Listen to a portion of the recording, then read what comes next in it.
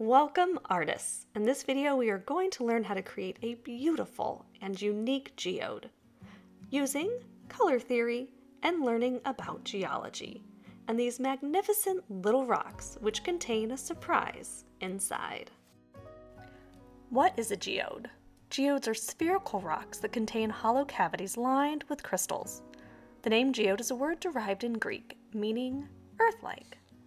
Geodes are absolutely irresistible. They fill display cases and museums everywhere. It's hard to deny the allure of a rock that is rugged and weathered on the outside, yet so sparkly, stunning, and colorful on the inside. So where do geodes actually come from? It turns out that what looks like a solid entity on the outside begins with an absence of material on the inside. Geodes begin as bubbles in volcanic rock or as animal burrows, tree roots, or mud balls in sedimentary rock. Over time, the outer shell of the spherical shape hardens and water-containing silica precipitation forms on the inside walls of the hollow cavity within the geode. That precipitation can contain a variety of dissolved minerals, including quartz, amethyst, and calcite. Now, let's take a look at these beautiful agate slices. These are small geodes that are often sliced and polished, showing off their beautiful, remarkable colors and crystals inside. Where can you find geodes? Well, they're found throughout the world, but most concentrated in areas of volcanic ash beds, deserts, or regions containing limestone. To create our geodes today, we're going to learn about color theory, in particular, analogous colors. Those are three colors that are next to each other on the color wheel.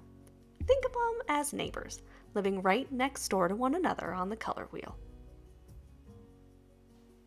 Here are some common examples of analogous color schemes to help you out when creating your geode. For example, red, red-orange, and orange. Remember, they are three colors that are right next to each other on the color wheel. To begin, you can place your paper landscape or portrait style. And we're going to draw with a Sharpie a organic spherical shape with some rugged, rough edges. Again, this is an organic shape, so it doesn't have to be perfect, and each one should look a little bit different.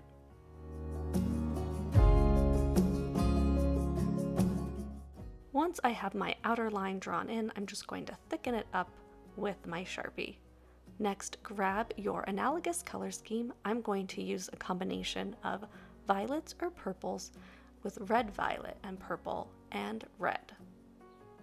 You're going to just trace the outer line with your markers. Now you can make them as thick or as thin as you want. If you don't have markers, feel free to do this same process with watercolor paints.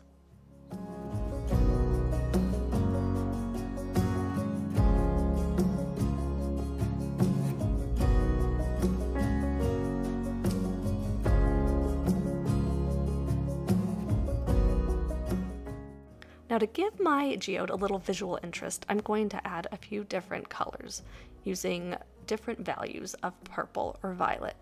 I'm going to make sure that I leave a little white space in between the colors that I choose. So again, you're just tracing those inner lines around and around, making it as thick or as thin as you want. I like to make sure I do a couple layers just so that when I add the water, it creates a nice paint-like effect and has enough pigment to pick up.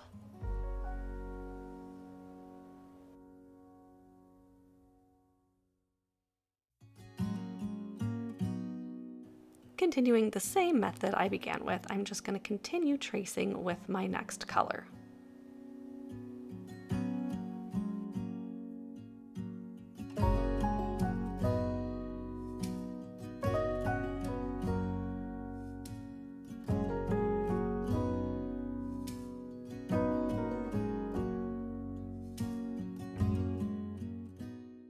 Now that I've reached the center of my geode, I'm going to grab my Sharpie and once again draw sort of an organic spherical-like shape inside of my geode.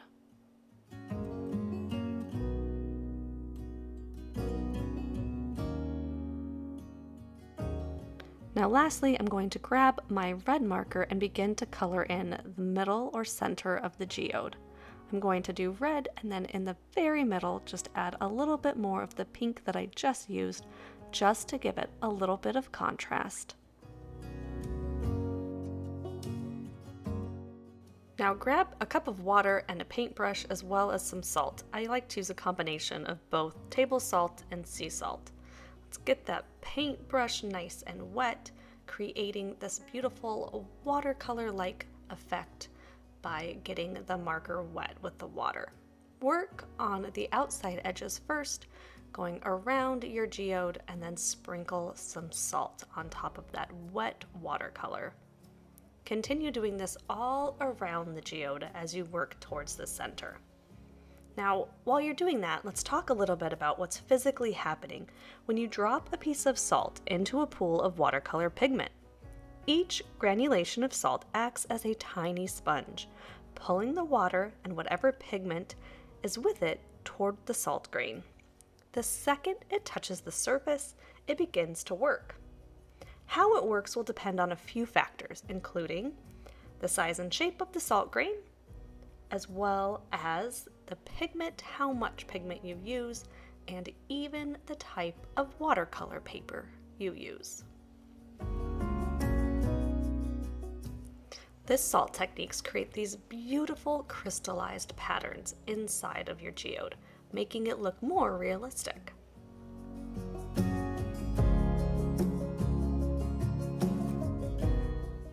Next, it's time to let it dry. You might leave it overnight or for a few hours.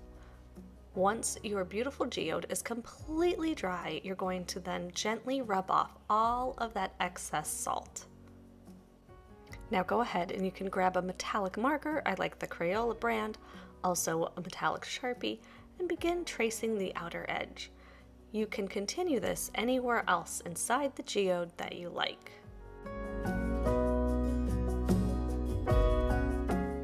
Grab your Elmer's glue and some glitter. I like to just gently and lightly draw with the tip of my glue wherever I want to add my glitter, sort of adding those beautiful sparkly crystals inside the geode, just like the ones we saw at the beginning of the video.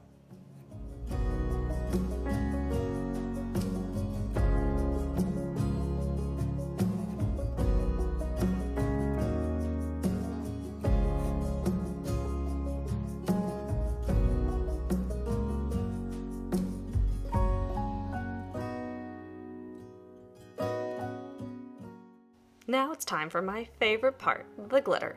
Go ahead and begin shaking it all over where you applied the glue. Then grab a paper plate, shake it off, that way it sort of contains the excess mess. And voila, you have a beautiful, one-of-a-kind geode created by you. I love this process and the results so much. I wanted to try one more in another color scheme.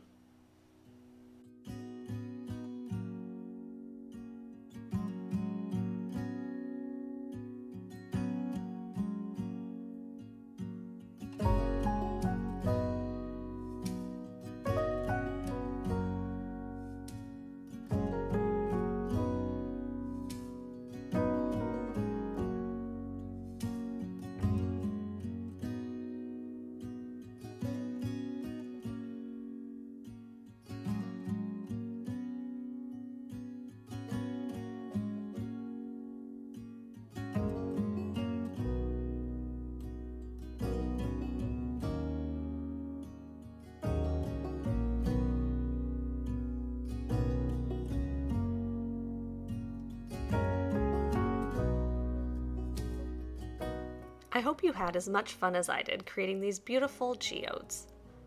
Well done, my most amazing artist. Stay inspired and never stop creating. If you liked this video, please consider liking and subscribing. Thanks so much. Until next time.